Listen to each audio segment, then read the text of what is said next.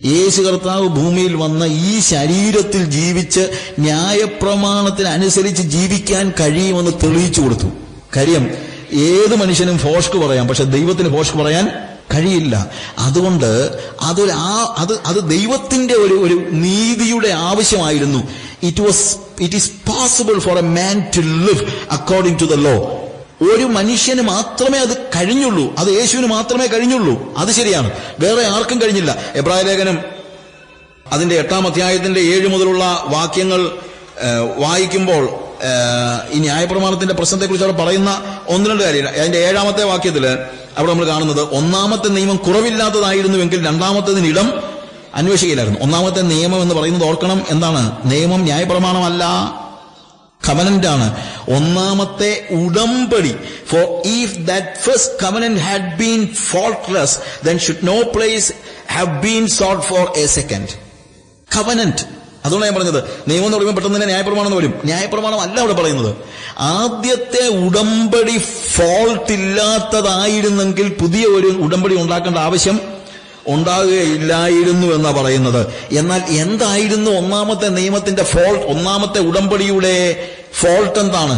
ഒന്നാമത്തെ ഉടമ്പടിയുടെ ഫോൾട്ട് ദൈവത്തിന്റെ ഭാഗത്തു നിന്നല്ല, ഉടമ്പടിക്കല്ല പ്രശ്നം ഉണ്ടായത്. കാര്യം അത് ദൈവം ചെയ്ത ഉടമ്പടിയാണെങ്കിൽ അതിന് ഫോൾട്ട് ഉണ്ടാകാൻ കഴിയില്ല. എന്താണ് പ്രോബ്ലം ഉണ്ടായത്? പ്രോബ്ലം അവിടെ 8-ാമത്തെ വാക്യത്തിൽ, എന്നാൽ അവൻ അവരെ ആക്ഷേപിച്ചുകൊണ്ട് അരുളി ചെയ്തത്, ഞാൻ ഇസ്രായേൽ ഗ്രഹത്തോടും യഹൂദ ഗ്രഹത്തോടും പുതിയൊരു നിയമം ചെയ്യുന്ന കാലം വരുമെന്ന് കർത്താവിന്റെ അരുളപ്പാട്. For finding fault with dum he Syed. അവരെ ആക്ഷേപിച്ചുകൊണ്ടെന്ന് പറയുന്നത് ജനങ്ങളിൽ ഫോൾട്ട് കണ്ടുകൊണ്ട് ദൈവം പറയുകയാണ്. അവരെ ആക്ഷേപിച്ചുകൊണ്ടെന്നുള്ളത് വാക്ക് ഒരു പക്ഷേ കറക്റ്റ് അല്ല. അതായത് ജനങ്ങളിൽ ഫോൾട്ട് കണ്ടു. എന്ത് ഫോൾട്ട്? ഈ നിയമം അല്ലെങ്കിൽ ഈ ഉടമ്പടിയിൽ അവര് നിലനിൽക്കുന്നില്ല. ഞാൻ അവരുടെ പിതാക്കന്മാരെ കൈക്ക് പിടിച്ചുകൊണ്ടുവന്ന് മിസ്രൈമിൽ നിന്ന് കൊണ്ടുവന്ന നാളിൽ അവരോട് ഞാൻ ചെയ്ത നിയമം പോലെ അല്ല, അവർ എന്റെ നിയമത്തിൽ നിലനിന്നില്ല, ഞാൻ അവരെ ആദരിച്ചതുമില്ല എന്ന് കർത്താവിന്റെ അരുളപ്പാട്. അവർക്ക് എന്റെ ഉടമ്പടിയിൽ നിലനിൽക്കാൻ കഴിഞ്ഞില്ല. നിയമം എന്ന് പറയുന്നത് എല്ലാം ഉടമ്പടി എന്നുള്ള വാക്കാണ് അവിടെ ഉപയോഗിച്ചിരിക്കുന്നത്. ആ ഉടമ്പടിയിൽ അവർക്ക് നിലനിൽക്കാനായിട്ട് കഴിഞ്ഞില്ല. അതുകൊണ്ട് ഈ കാലം കഴിഞ്ഞ ശേഷം ഞാൻ ഇസ്രായേൽ ഗ്രഹത്തോട് ചെയ്യുവാനിരിക്കുന്ന നിയമം, പുതിയ ഉടമ്പടി ഇങ്ങനെയാണ്: ഞാൻ ന്യായപ്രമാണം അവരുടെ ഉള്ളിലാക്കി അവരുടെ ഹൃദയങ്ങളിൽ എഴുതും, ഞാൻ അവർക്ക് ദൈവമായും അവർ എനിക്ക് ജനമായും ഇരിക്കും. അതായത് ഇതുവരെ കല്ലിൽ എഴുതിയിരുന്ന കാര്യം ഇപ്പോൾ എവിടെ എഴുതും? കരളിൽ എഴുതും, ഹൃദയത്തിൽ എഴുതും. അത്രയുള്ള വ്യത്യാസം. ഞാൻ ന്യായപ്രമാണം കല്ലിൽ എഴുതിയിരുന്നത് ഇപ്പോഴെങ്ങോട്ട് മാറ്റി എഴുതി? ന്യായപ്രമാണം മാറ്റിയെന്നല്ല പറയുന്നത്, കല്ലിൽ എഴുതിയിരുന്നത് ഇപ്പോൾ കരളിലോട്ട് എഴുതി എന്നുള്ളതേ ഉള്ളൂ. That's all. ഉടമ്പടി മാറി, പക്ഷെ നിയമം മാറിയില്ല. ഉടമ്പടിയുമായി ബന്ധപ്പെട്ടുള്ള ചിഹ്നങ്ങളും ആചാരങ്ങളും ഒക്കെ മാറി, പക്ഷേ ദൈവത്തിന്റെ ഹൃദയമായ നിയമം എന്ത് ചെയ്തിട്ടില്ല? മാറിയിട്ടില്ല. അത് ഹൃദയത്തിലേക്ക് എഴുതിയിരിക്കുകയാണ്. ഞാൻ ഈ പുതിയ ഉടമ്പടിയിൽ പ്രവേശിച്ചതുകൊണ്ട് ഇനിയിപ്പോ അമ്മയപ്പന്മാരെ ബഹുമാനിക്കാൻ ഓർക്കാന്ന് പറഞ്ഞ് എന്റെ അപ്പനെ എനിക്ക് കളയാൻ പറ്റത്തില്ല. അത് പഴയ നിയമത്തിലാണ്. എന്ത് അമ്മയപ്പന്മാരെ എന്താണ് ബഹുമാനിക്കാന്ന് പറയുന്നത്? ഇപ്പൊ അതിന്റെ ആവശ്യമൊന്നുമില്ല. ഞാൻ പുതിയ നിയമത്തിന്റെ ആളല്ലേ, എനിക്കിപ്പോ അമ്മയപ്പനെ അനുസരിക്കണ്ടെന്ന് പറയുന്നത്. നിങ്ങൾ പറ, എവിടെയാ മാറിയത്? എന്ത് നിയമമാണ്? ദൈവത്തിന്റെ ഹൃദയത്തിന് മാറ്റമുണ്ടാവില്ല. പക്ഷേ ഉടമ്പടിയുമായി ബന്ധപ്പെട്ട ചിഹ്നങ്ങളും ആചാരങ്ങളും സാമൂഹിക നിയമങ്ങളും ഒക്കെ മാറ്റം വരുന്നിട്ടുണ്ടാവാം. പക്ഷേ no, the heart of God, that is law, that is truth. അതിന് ഒരു മാറ്റം ഉണ്ടാകുന്നില്ല നമ്മൾ മനസ്സിലാക്കണം. അത് നമ്മൾ മനസ്സിലാക്കണം. ഇത് ശരിക്കും ഇതിന്റെ ഭാഗങ്ങൾ നമ്മൾ വായിക്കുമ്പോഴത്തേക്ക് റോമലേഖനം 8-ാം അധ്യായത്തിന്റെ 3 മുതൽ 4 വരെയുള്ള വാക്യങ്ങൾ നമ്മൾ വായിക്കുമ്പോൾ യേശു കർത്താവ് ജഡത്താലുള്ള 8-ാം അധ്യായത്തിന്റെ 3-4 വാക്യങ്ങൾ, റോമൻസ് ചാപ്റ്റർ 8 വേഴ്സ് 3 and 4 വായിക്കുമ്പോൾ, ജഡത്തിന്റെ ബലഹീന നിമിത്തം ന്യായപ്രമാണത്തിന് കഴിയാഞ്ഞതിനെ സാധിപ്പാൻ ദൈവം യേശുവിനെ എന്താണ് പാപജഡത്തിന്റെ സാദൃശ്യത്തിൽ അയച്ചു. പാപജഡത്തിലല്ല അയച്ചത്, പാപജഡത്തിന്റെ സാദൃശ്യത്തിൽ അയച്ചു.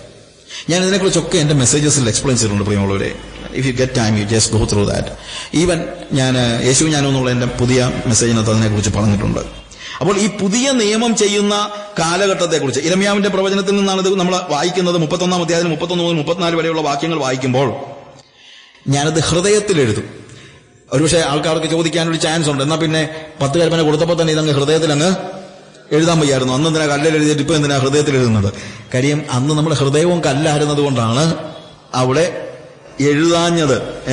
ദൈവത്തിന്റെ ന്യായപ്രമാണം നേരത്തെ ഹൃദയത്തിലെങ്ങാനും എഴുതിയായിരുന്നെങ്കിൽ എന്റെ അമ്മോ പാപം മുറ്റി നിൽക്കുന്ന ഈ ഹൃദയത്തിൽ ദൈവം നിയമം എഴുതി വെച്ചാൽ എങ്ങനെ ഇരിക്കും? അതിന് ഒരു പുതിയ ഹൃദയം ഉണ്ടെങ്കിലേ പറ്റുള്ളൂ. അതുകൊണ്ട് ഈ പുതിയ നിയമം അല്ലെങ്കിൽ ഈ ഉടമ്പടി നിയമം എന്ന് പറയുമ്പോഴത്തേക്ക് ആ ഉടമ്പടിയുടെ പുതിയ ഉടമ്പടിയുടെ ഭാഗമായി ന്യായപ്രമാണം, അതായത് ദൈവത്തിന്റെ ഇഷ്ടം എന്റെ ഹൃദയത്തിൽ എഴുതുന്നതിന് മുമ്പ് കർത്താവ് ഒരു കാര്യം ചെയ്തു. യെഹെസ്കേൽ പ്രവചനം 36 അധ്യായത്തില് 25 മുതലുള്ള വാക്യങ്ങൾ വായിക്കുമ്പോൾ ഇത് ഹൃദയത്തിലോട്ട് എഴുതുന്നതിന് മുമ്പ് ഒരു കാര്യം ചെയ്യാണ്. ഞാൻ നിങ്ങൾക്ക് പുതിയൊരു ഹൃദയം തരും. പഴയ ഹൃദയത്തിൽ എഴുതിയിട്ട് ഒരു കാര്യമില്ല പ്രിയമുള്ളവരെ. പഴയ ഹൃദയത്തിൽ എഴുതിയാലും എനിക്ക് എന്ത് ചെയ്യാൻ പറ്റത്തില്ല, അനുസരിക്കാനൊന്നും കഴിയില്ല. പുതിയൊരു ഹൃദയം തരും, പുതിയൊരു ആത്മാവിനെ ഞാൻ നിങ്ങളുടെ ഉള്ളിലാക്കും. കല്ലായുള്ള ഹൃദയം ഞാൻ നിങ്ങളുടെ ജലത്തിൽ നിന്ന് നീക്കി മാംസമായ ഹൃദയം നിങ്ങൾക്ക് തരും. ഞാൻ എന്റെ ആത്മാവിനെ നിങ്ങളുടെ ഉള്ളിലാക്കി നിങ്ങളെ എന്റെ ചട്ടങ്ങളിൽ നടക്കുമാറാക്കും. നിങ്ങൾ എന്റെ വിധികളെ പ്രമാണിച്ച് അനുഷ്ഠിക്കും. അവൻ എഴുതാൻ ഒരു പുതിയ ഹൃദയം ഉണ്ടാക്കി. അതുകൊണ്ടാണ് ഞാൻ പറയുന്നത്, ഈ പുതിയ യേശു കർത്താവിന്റെ ന്യായപ്രമാണം അനുസരിക്കണമെങ്കിൽ ഒരു സ്വാഭാവിക മനുഷ്യന് കഴിയില്ല. ആർക്ക് മാത്രമേ കഴിയുള്ളൂ? ഒരു പുതിയ സൃഷ്ടിക്ക് മാത്രമേ കഴിയുള്ളൂ. ഇവിടെയുള്ള സാധാരണ ആരെയെങ്കിലും വിളിച്ച് ഇന്നോട്ട് നീ ഇങ്ങനെയാണ്, കർത്താവിന്റെ നിയമം ഇങ്ങനെയാണ് എന്ന് പറഞ്ഞു കഴിഞ്ഞാൽ, ഞാൻ പറഞ്ഞല്ലോ പഴയ നിയമത്തെക്കാൾ കഠിനമാണ് യേശുവിന്റെ നിയമം. അതനുസരിക്കാൻ കഴിയാതെ ഇവൻ പോയി ആത്മഹത്യ ചെയ്യുള്ളൂ. എന്നാൽ കർത്താവ് ചെയ്യുന്നതെന്നറിയാമോ? അവൻ നമ്മളെ ഒരു പുതിയ സൃഷ്ടിയാക്കുകയാണ്. ആ ഒരു പുതിയ സൃഷ്ടിക്ക് മാത്രമേ ഇത് അനുസരിക്കാനായിട്ട് കഴിയൂ എന്നുള്ളത് നമ്മൾ മനസ്സിലാക്കണം. എനിക്ക് ജീവിക്കാൻ കഴിയില്ല. എന്നാൽ അവൻ എന്റെ ആത്മാവിനെ എന്റെ ഉള്ളിലാക്കി, അവന്റെ ആത്മാവ് എന്നിൽ വസിച്ച്, അതായത് ദൈവം എന്റെ ഉള്ളിലേക്ക് കയറിയിരിക്കുകയാണ്. യോഹന്നാൻ 6 അധ്യായത്തിൽ എന്റെ മാംസം തിന്നുകയും എന്റെ രക്തം കുടിക്കുകയും ചെയ്യുന്നവൻ ഞാൻ അവനിലും അവൻ എന്നിലും വസിക്കും. അവൻ വന്ന് വസിച്ചിട്ടാണ് ഇതെന്നെ കൊണ്ട് ചെയ്യിക്കുകയാണ്. അവൻ എന്ത് ചെയ്യും? ഞാൻ അവരെ എന്റെ ചട്ടങ്ങളിൽ നടക്കുമാറാക്കുമെന്നു. അല്ലാതെ നടക്കുമെന്നല്ല, നടക്കുമാറാക്കും. ഇത് ഞാൻ ചെയ്യുകയല്ല. ഇതാണ് കൃപ എന്ന് പറയുന്നത്. അനുസരിക്കാനുള്ള കൃപയാണ്, ജീവിക്കാനുള്ള കൃപയാണ്. The grace God has showered upon me is not a dead grace. It's a living grace. അത് ജീവനുള്ള കൃപയാണ്, അത് സത്യകൃപയാണ്, അല്ലാതെ ചത്ത കൃപയല്ല. ഇന്നിപ്പോ ആളുകൾ പ്രസംഗിക്കുന്ന കൃപ എന്ന് പറയുന്ന ഒരു ചത്ത കൃപയാണ്. ജീവനുള്ള കൃപ ആണ് ആവശ്യം. നമുക്ക് അനുസരിക്കാനുള്ള ശക്തിയാണ്. എനിക്കിത് അനുസരിക്കാൻ കഴിയുന്നത്. It is not A cheap grace. നിയമമുണ്ട്, എനിക്ക് നിയമമുണ്ട്, വിശുദ്ധന് നിയമമുണ്ട്. യേശു എന്നെ നിയമരഹിതനാക്കിയില്ല, എന്നാൽ യേശു എന്നെ നിയമത്തിന് അടിമയുമാക്കിയില്ല. ഞാൻ പറഞ്ഞു മനസ്സിലാക്കണം. എന്നെ അവൻ നിയമരഹിതനാക്കിയില്ല. ആളുകൾ പറയുന്നത് എന്താണ്? When you are in Christ there is no law. No, that is a heresy. അത് ദുരുപദേശമാണ്. എന്നാൽ ഞാൻ നിയമത്തിന്റെ അടിമയുമല്ല. ഇവിടെ എന്താ സംഭവിക്കുന്നത് അറിയാമോ? ഇവിടെ സംഭവിക്കുന്നത് അവൻ എന്നിൽ ജീവിച്ചുകൊണ്ട് ഈ നിയമം അനുസരിക്കാൻ അവൻ എന്നെ പ്രാപ്തനാക്കുകയാണ്. അതിനാണ് കൃപ. ദൈവം എന്നിലേക്ക് കൃപ പകർന്നിരിക്കുന്നത് എന്റെ പാപം ക്ഷമിക്കാൻ മാത്രമല്ല, പാപത്തിന്റെ ഇരയല്ല ഞാൻ. ഈ ലോകത്തിൽ എനിക്ക് യേശു ജീവിച്ചതുപോലെ ജീവിക്കാനുള്ള ദൈവകൃപയാണ് കർത്താവ് തന്നിരിക്കുന്നത്. വിശുദ്ധിയോടെ ജീവിക്കാനുള്ള ഒരു കൃപയാണ് എനിക്ക് തന്നിരിക്കുന്നത്. അപ്പൊ സ്വാഭാവികമായി ഒരു സംശയം ഉണ്ടാകാം. ഇനി നമ്മുടെ ജീവിതത്തിൽ എന്തെങ്കിലും പാപം സംഭവിച്ചു കഴിഞ്ഞാൽ ഉടനെ വാട്ട് ഹാപ്പൻസ്, പിന്നെ എന്റെ രക്ഷ മുഴുവൻ നഷ്ടപ്പെടുന്നു. ഇതൊരു വളരെ ഡിഫറെന്റ് ആയിട്ടുള്ള, അല്ലെങ്കിൽ കുറച്ചുകൂടെ പഠിക്കേണ്ട ഒരു സബ്ജക്റ്റാണ്. എങ്കിലും ഇവിടെ നമ്മൾ പെട്ടെന്ന്, ഞാൻ ഒരു 10 മിനിറ്റ് കൊണ്ട് ഇതിനെക്കുറിച്ച് പെട്ടെന്ന് പറയാം. നമുക്ക് ചിലർക്കറിയാവുന്നതുപോലെ രക്ഷാശാസ്ത്രത്തിൽ ഒരു 2 സ്കൂൾ ഓഫ് തോട്ട്സ് ഉണ്ട്. ഒന്ന് കാൽവിൻ എന്ന് പറയുന്ന ജോൺ കാൽവിൻ AD 1509 തൊട്ട് 1564 വരെ ജീവിച്ചിരുന്ന ഒരു ടീച്ചറാണ്. He was teaching Calvinism. അദ്ദേഹത്തിന്റെ ടീച്ചിങ്സിൽ നിന്നാണ് കാൽവിനിസം ഉണ്ടാകുന്നത്. എന്നാൽ അർമീനിയസ് എന്ന് പറയുന്ന, ജക്കോബസ് അർമീനിയസ് എന്ന് പറയുന്ന ഒരു വ്യക്തി, അദ്ദേഹം കാൽവിന് ശേഷം ജീവിച്ചിരുന്ന ആളാണ്. 1560 തൊട്ട് 1609 വരെ ജീവിച്ചിരുന്ന ആളാണ്. ഇവരുടെ ഈ 2 വ്യക്തികൾ ഡിഫറന്റ് ആയിട്ട് ഈ കാര്യത്തെക്കുറിച്ച് പഠിപ്പിക്കുന്നുണ്ട്. 2 കൂട്ടരും വേദവസം തന്നെ പറഞ്ഞാണ് പറയുന്നത്. അപ്പോൾ ഞാൻ ഇതിനകത്ത് കാൽവിനിസ്റ്റോ അർമീനിയസ്, എനിക്കിതിനകത്ത് രണ്ടിനകത്തും ഞാൻ രണ്ടിന്റെ ഭാഗമല്ല.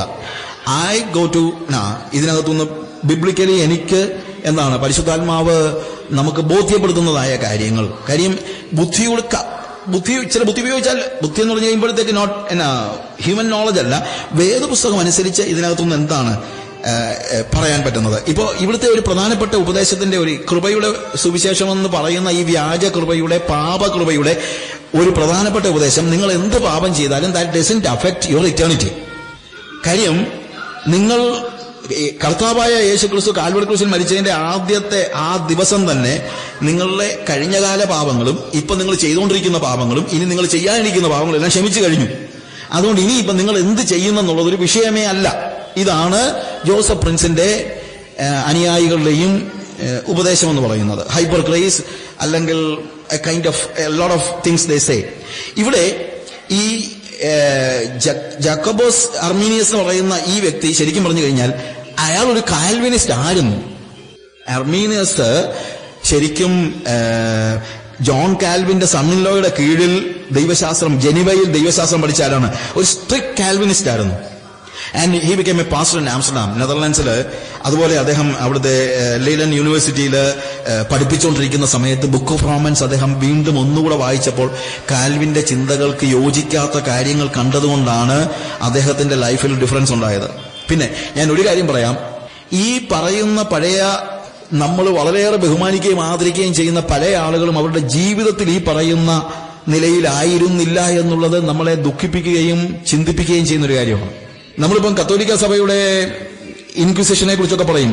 അതായത് വിശ്വാസത്തിൽ വിശ്വാസം വേണ്ടി നിലകൊണ്ടവരെ അവരെ പീഡിപ്പിച്ചു, അവരെ കൊന്നു കളഞ്ഞു എന്ന് പറഞ്ഞു. ജോൺ കാൽവിൻ അതിന് കൂട്ടു നിന്നിട്ടുണ്ട്. ദുരുപദേശം പ്രസംഗിച്ചു എന്നതിന്റെ പേരിൽ അദ്ദേഹം സ്റ്റേറ്റിന്റെ കൂടെ നിന്ന് ആളുകളെ തീ കത്തിച്ച് കൊല്ലാൻ കൂട്ടു നിന്നിട്ടുണ്ട്. I am not blaming one person, what I said. ദൈവശാസ്ത്രം പഠിപ്പിക്കുന്നു എന്നുള്ളത് കൊണ്ട് മാത്രം അവര് സെയിൻസോ അല്ലെങ്കിൽ കൂടിയ ആളുകളോ ആയിരിക്കണമെന്ന് നിർബന്ധമില്ല. ദൈവശാസ്ത്രം ഒന്നും അറിയാൻ വയ്യാത്ത ആളുകളായിരിക്കും വിശുദ്ധന്മാരായി ദൈവസന്നിധി ചെല്ലുന്നത്. അത് നമ്മൾ മറന്നു പോകരുത്. അതുകൊണ്ട് ഞാനിവിടെ ദൈവശാസ്ത്രം പറയുമ്പോൾ ഇതൊന്ന് മനസ്സിലാക്കാൻ വേണ്ടി മാത്രം പറയുന്ന കാര്യമാണ്. കാൽവിനിസം ഇവിടെ ഈ ദുരുപദേശക്കാരെന്ന് അദ്ദേഹം വിളിച്ച പലരെയും അതിന്റെ പേരിൽ വധശിക്ഷ കൊടുക്കാൻ പോലും സ്റ്റേറ്റിനെ അദ്ദേഹം സ്വാധീനിച്ചിട്ടുണ്ട്. ജോൺ ഹസിനെ കത്തോലിക്ക സഭ തീ കത്തിച്ചു കൊല്ലുന്ന സമയത്ത് അതവർ ചെയ്തത് അവര് ദൈവത്തിന് വേണ്ടി ചെയ്യുന്ന നിലയിലാണ്. ജോൺ ഹസിനെ തീ കത്തിക്കാനായിട്ട് ഓർഡർ കൊടുത്ത ബിഷപ്പ് പറയുന്നത്, I give your spirit to Satan എന്ന് പറഞ്ഞപ്പോൾ ജോൺ ഹസ് പറഞ്ഞു, I give my spirit unto God, unto my father God.